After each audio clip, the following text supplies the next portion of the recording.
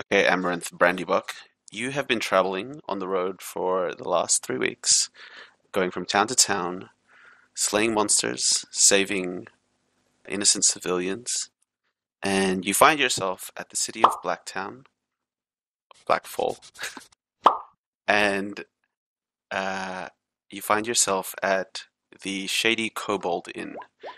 It is nighttime by the time that you arrive, and there are very few people at the tavern, and they all look very weary from a long day's work. And as you walk in, the tavern keeper gives you a sideways glance before returning to his counter where he cleans his cup. What do you do? Is there a problem? The barkeep looks at you and says, "No problem, only rush hour."